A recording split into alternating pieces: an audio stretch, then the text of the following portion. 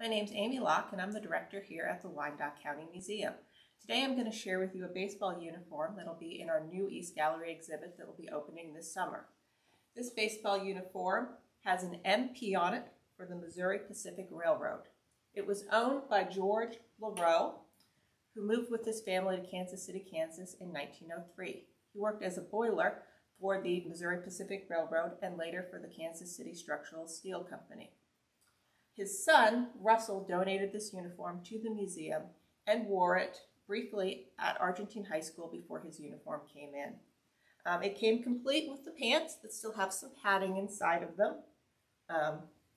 Another interesting feature is this is one of the uniforms that has buttonholes, so it does have a sleeve that came with it as well that can be connected to it.